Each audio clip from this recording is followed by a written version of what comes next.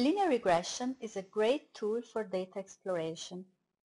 It is one of the oldest and most widely used algorithms in data analysis and machine learning.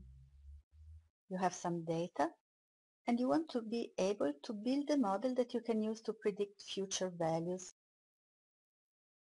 So what you want to do is to build a model that fits your data well, and this model is going to be linear. A model is a function that models the relationship between the variables in your data.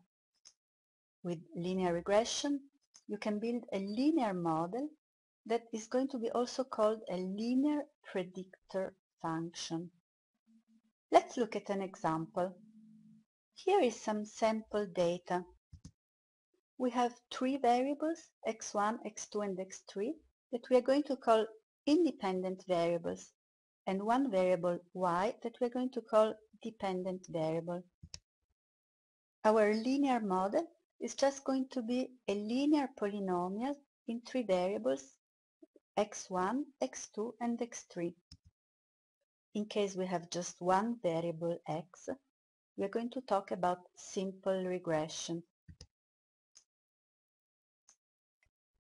So in the case of simple regression, where we have just one independent variable x, we want to find coefficients alpha 0 and alpha 1 that make this function fit our data well. That means that minimize the error. So just some terminology. In this equation, x is called the independent variable, sometimes also called explanatory or predictor variable. Y is the dependent variable, sometimes also called target variable. What could these x and y variables represent? Let's look at an example. X could be, for instance, a city indicator, and Y the profits of your shops. Based on some profits data that you might have already collected, you could use linear regression in order to decide in which city to expand next, in order to maximize your profits. Every time you carry out a data analysis, it's very useful to look at your data first. In this picture, for instance, there does not appear to be any linear relationship between the two variables. So it wouldn't make sense to attempt to find a linear regression model. In this picture, instead, we can see data accumulating along a line. And in fact, here is the result of our linear regression. As you can see, this line seems to fit the data pretty well.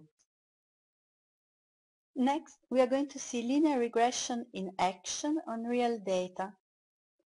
For our computations, we are going to use Python 2.7 and three Python libraries, numpy, pandas, and matplotlib. So I'm going to open a Python editor and import my libraries, numpy,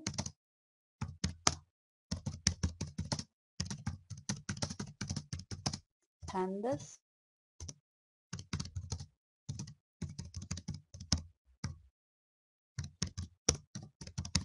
and matplotlib pyplot. My dataset is a CSV file called icecream.csv. We can look at it. It contains some data. It's separated by a semicolon. This data contains the amount of sales of ice cream for different temperatures. Let's import this file with read CSV.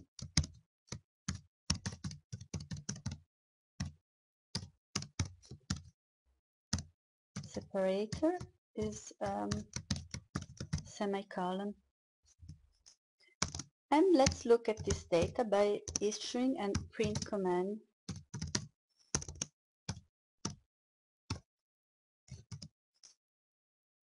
And this is our data. Let's define our variables. X is our independent variable, the temperature. Y our dependent variable, sales of ice cream. Let's look at our data by plotting it. Define some axis labels first.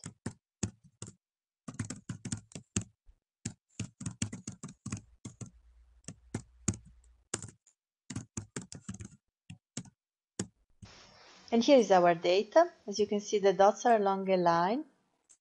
Let's now compute the coefficient of our regression polynomial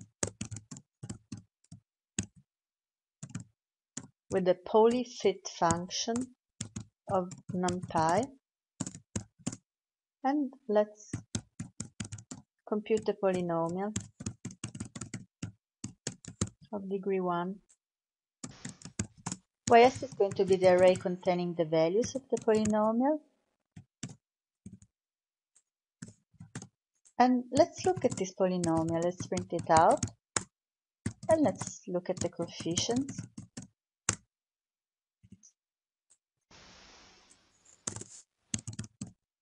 Finally, let's plot our data together with our linear regression function.